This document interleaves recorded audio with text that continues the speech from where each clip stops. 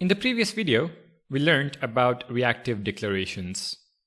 We used the $: syntax followed by a variable name to which we assign a value computed from other variables. For example, full name from first name and last name.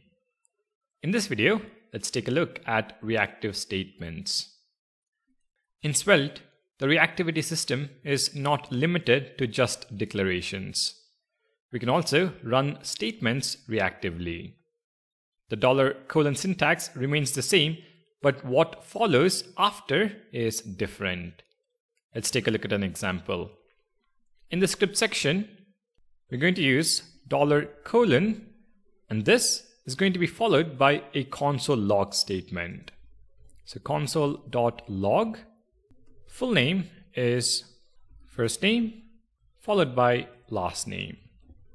So this statement is dependent on first name and last name, which means it reacts to changes in those values. If we head back to the browser, we see the initial log statement that gets executed. Full name is Bruce Wayne. But if I now click on change name, first name and last name are updated and the log statement is executed again since the dependent values have changed.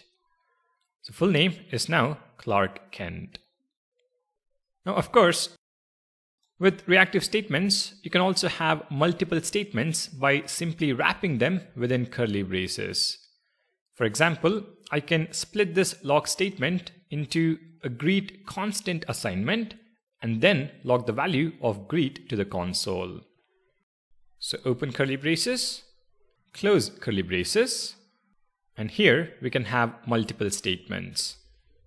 Const greet is going to be equal to this string, then we console log the greet constant. The behavior remains the same. And you're not limited to executing simple statements like these. You can even have conditions in your statements. Let's say we are implementing a volume control display for our application. The user can set a volume between 0 and 20. So in the script section, I'm going to add let volume is equal to 0. And in the markup, let's display the current volume and also add two buttons to increment and decrement the volume. So button, increase volume, and on click of the button, volume plus is equal to 2. So the step size is 2. I'm going to make a copy of this, change plus to minus, and increase to decrease. Now this will work fine, but the volume can go below 0 or beyond 20. To handle that scenario, we can use a reactive statement. In the script section, $: and then we're going to add our condition. If volume is less than 0, alert can't go lower, and we reset volume is equal to 0. Else, if volume is greater than 20, we're going to alert can't go higher. Volume is going to be equal to 20. If we now save the file and go back to the browser, we can see that the current volume is 0. If I try to decrease the volume, we get the alert can't go lower. And if we try to increase it beyond 20, we get the alert can't go higher.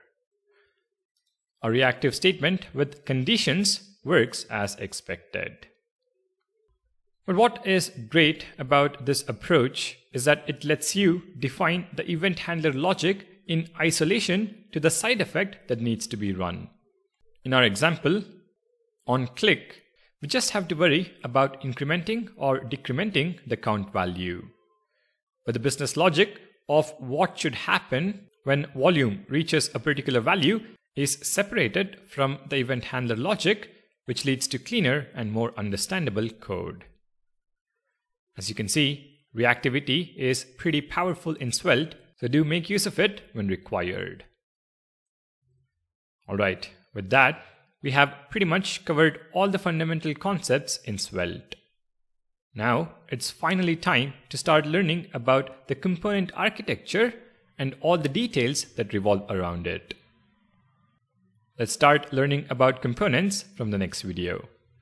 Thank you guys for watching. Make sure to subscribe to the channel, and I'll see you all in the next one.